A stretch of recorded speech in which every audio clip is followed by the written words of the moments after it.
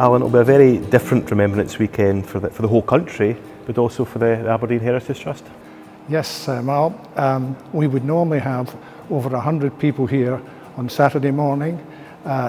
School representatives, college, universities, military associations, the Royal British Legion, and we have a service, an Armistice service lasting about 40 minutes.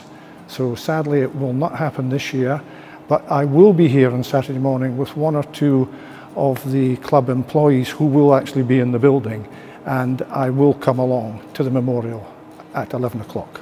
And it's become a very important part of the Heritage Trust calendar, hasn't it? Indeed, it's probably the biggest event of the year for us.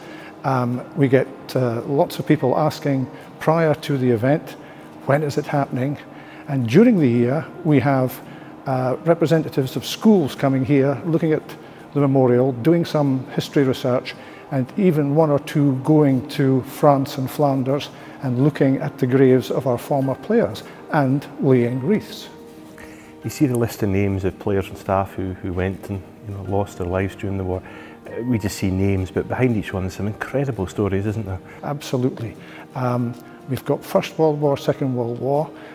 We've got players, and also remember a very famous member of staff who was killed in World War I, our club doctor.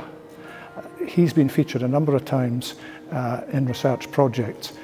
He actually contributed to a trench stretcher, and we discovered that by looking at the history of particular battles, and this was found in the Wellcome Trust website. But what's incredible, I look back at the First World War in particular, was the fact that the team carried on. They still had games to play as well, didn't they? Yes, there had been games. There was controversy at the beginning of the war about whether there should be games, heated arguments. We actually, and this is really my inspiration, learned about World War I and football with Heart of Midlothian. Maybe we shouldn't be saying too much about one of our rivals, but they have a great tradition. And when I was a boy, my father took me to the Haymarket to see the memorial there, and 3 years ago I was invited to attend their ceremony, and I laid a Heritage Trust wreath. So looking at history and football, wartime, my inspiration really began in the late 1950s, early 60s. But Alan, this year there's some very notable anniversaries, isn't there? Yeah. Sadly, we haven't been able to really commemorate these.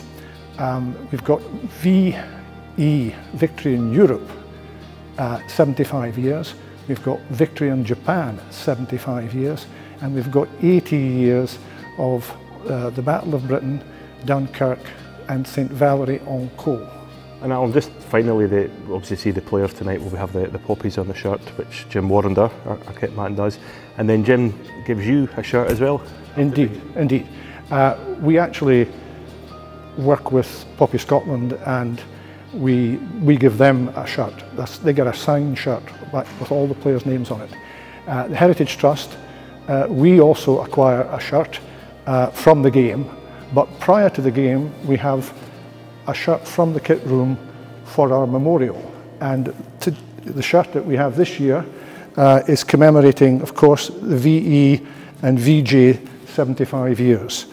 And it was signed by Derek McInnes. And that framed shirt will go up and join the others.